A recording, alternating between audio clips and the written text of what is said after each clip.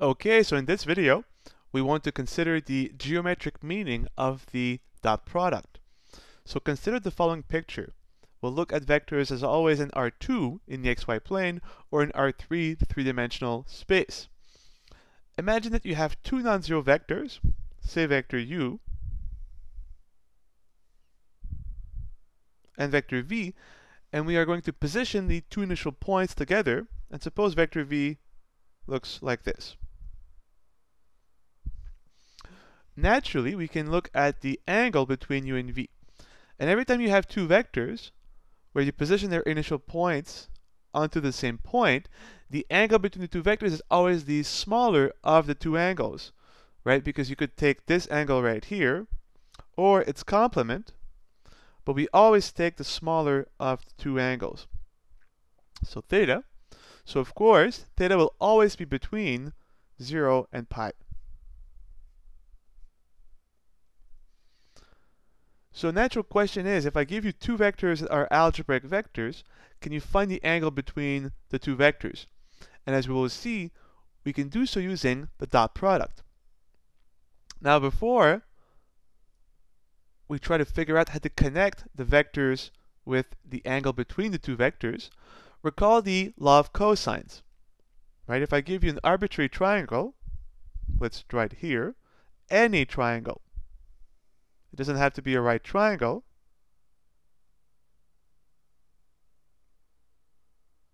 Suppose the angle here is theta. We call this side C, we call this side B, A and B. If you recall the law of cosines, it says that C squared, so the side opposite to the angle, C squared, is equal to A squared plus B squared.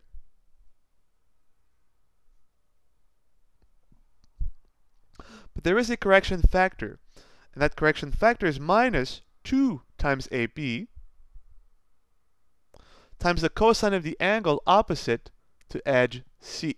So minus 2AB cosine of theta. And that is the law of cosines. Well, now we have a triangle here. Well, almost. We have two edges, right? But remember that we can easily form a triangle by connecting the endpoints of our two vectors.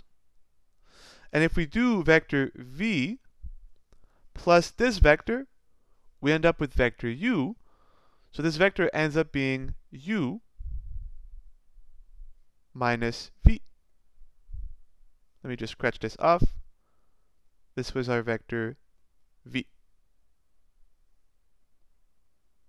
And this is our vector u. So we now have a triangle, right? This vector added with this vector should give us u, but v plus u minus v is u. So it works out. Now we have a triangle. Let's apply the law of cosines. So the length of the edge opposite to the angle squared, well, the opposite edge of theta is the vector u minus v. So by the law of cosines, the norm of u minus v squared will be the sum of the squares of the other two edges, therefore the norm of u squared, plus the norm of v squared,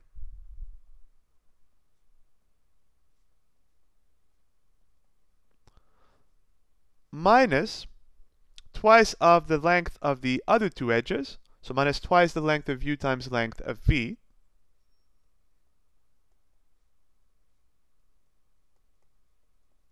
times the cosine of the angle opposite to this edge, therefore cosine of the angle, which is theta. Let's try and clean this up a little bit. If you remember, the connection between the norm of a vector squared and the dot product is that if you dot a vector with itself, you get the norm of the vector squared. And this is exactly what we're going to do now. We have the vector u minus v, the norm of this vector squared, but that's just the vector u minus v dotted with itself. Whatever the vector is, if you dot a vector with itself, you have the norm of the vector squared. Let's expand this and see what we get. Recall that the dot product, although it is a vector operation, behaves just like regular scalar multiplication. So we can distribute. We'll have u dot u minus u dot v minus v dot u minus minus plus v dot v. And let's simplify this a little bit. U dot u, well, if we're dotting u with itself, that's the norm of u squared. So that takes care of this one. Plus v dot v, that's the norm of v squared. And if you remember, the dot product commutes. So u dot v, that's the same as v dot u. So we can combine both of these as negative 2 times u dot v.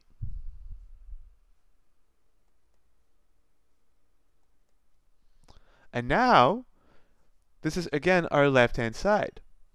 Norm of u squared plus norm of v squared minus 2 times u dot v. Let's equate this back to the right-hand side and see if we can simplify.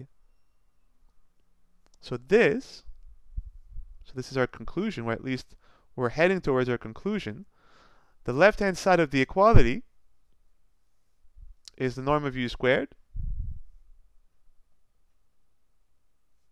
plus the norm of v squared minus twice u dot v. And this equals the right-hand side from the law of cosines, which is the norm of u squared plus the norm of v squared minus twice the norm of the two vectors multiplied together times the cosine of the angle between vector u and vector v. And now we can simplify a great deal. Norm of u squared, subtract from both sides, gone. Norm of v squared, subtract from both sides, gone. And we're left with negative 2 times u dot v equals negative 2 times norm of u, norm of v cos of theta. Divide across by negative 2 is gone. And what we're left is remarkably simple, but also quite interesting. If you dot u and v together, we're left with u dot v. Remember, this is a simple algebraic operation. We multiply corresponding components and we add them up. And now look at the right-hand side. If you dot u and v, you will get the length of vector u times the length of vector v, so the product of both norms, times the cosine of the angle between vectors u and v. And this is where the geometry comes in to the dot product.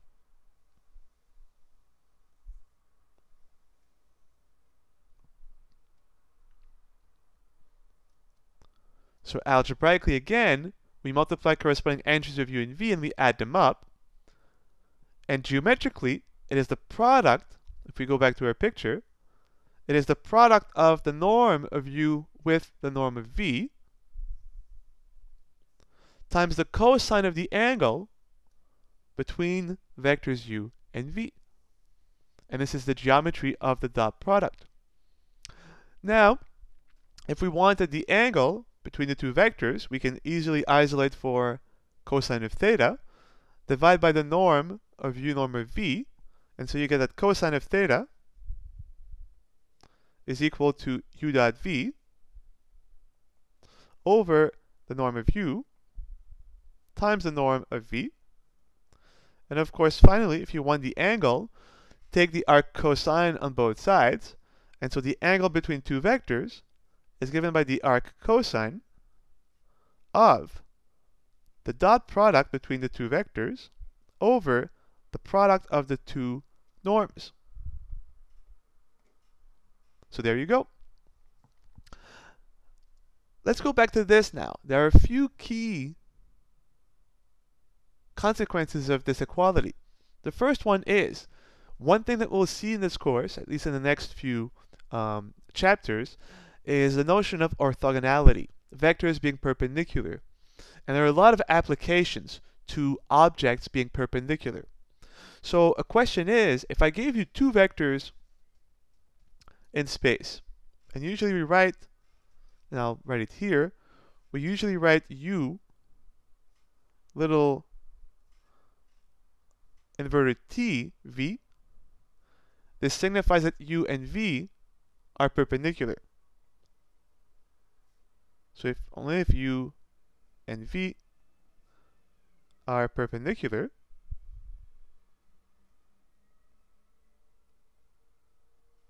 and a synonym of perpendicular is the word orthogonal.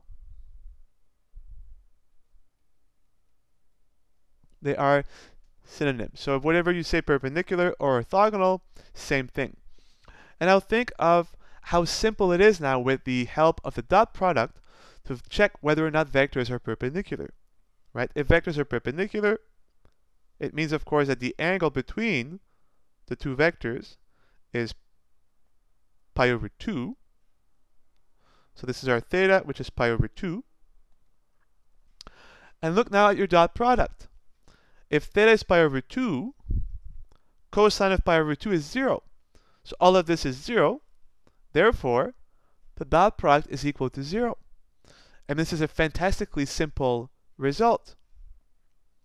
Two vectors are perpendicular if and only if, well, naturally the angle between the two vectors is pi over 2, 90 degrees. Therefore, cos of pi over 2 is 0. Therefore, the dot product is equal to 0.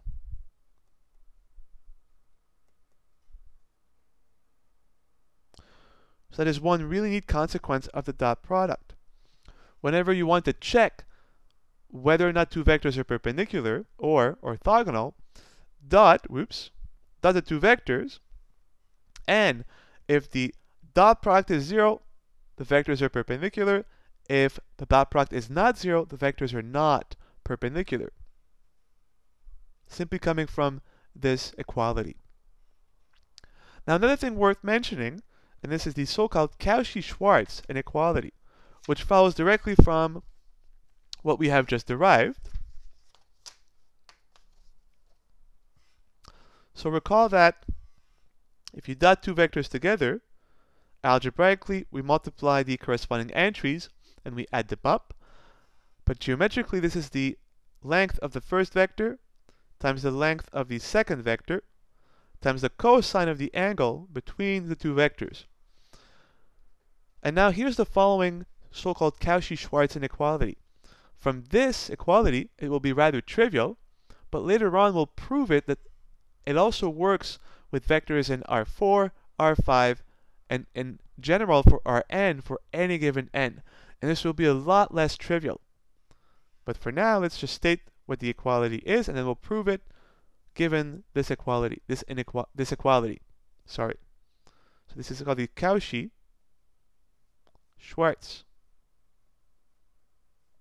inequality.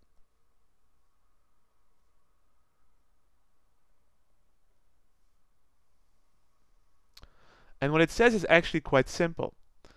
In absolute value, the dot product between u and v, and recall that the dot product is again a real number. In absolute value, this can never exceed the product of the two norms of both vectors. So if you dot u and v and take the absolute value of this, it will never be bigger than the norm of u times the norm of v. Let's prove this with this equality, and the proof will be essentially just two lines. Well, we have the left-hand side, the norm, or I should say the absolute value of u dotted with v equals, let's replace u dot v by this expression, absolute value of the norm of u, norm of v, times the cosine of the angle between u and v. But the absolute value makes negative quantities positive, or at least non-negative, but the length of a vector is always non-negative, so we can drop the absolute value from the two norms. So norm of u times norm of v. But the cosine could be negative, so we leave the absolute value on cosine of theta. And now quite simply, cos of theta is always between -1 and 1 for any angle. Therefore, in absolute value, cos of theta can never exceed 1. So if we replace this by its largest possible value of 1, the whole expression becomes bigger, and we're left with norm of u times norm of v times 1, which is just norm of u times norm of v. And this completes the proof. The absolute value of the dot product will never exceed the product of the two norms of the vectors. And this is called the Cauchy-Schwarz inequality. And right now, all we have is this is true, but it depended on this equality being true, and we only have this equality for vectors right now in R2 or R3. So this is worth mentioning. In R2 or R3. Or I should say not or, but and. If you have a vector with 2 or 3 components, the inequality is valid. As we will show later, the equality is still valid no matter how many components your vectors may have.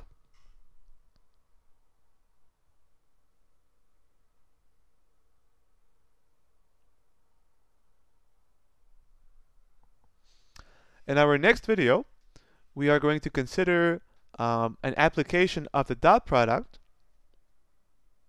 keeping in mind that we have two vectors being perpendicular if and only if they have a zero dot product, and we'll apply this notion of orthogonality to problems of distances.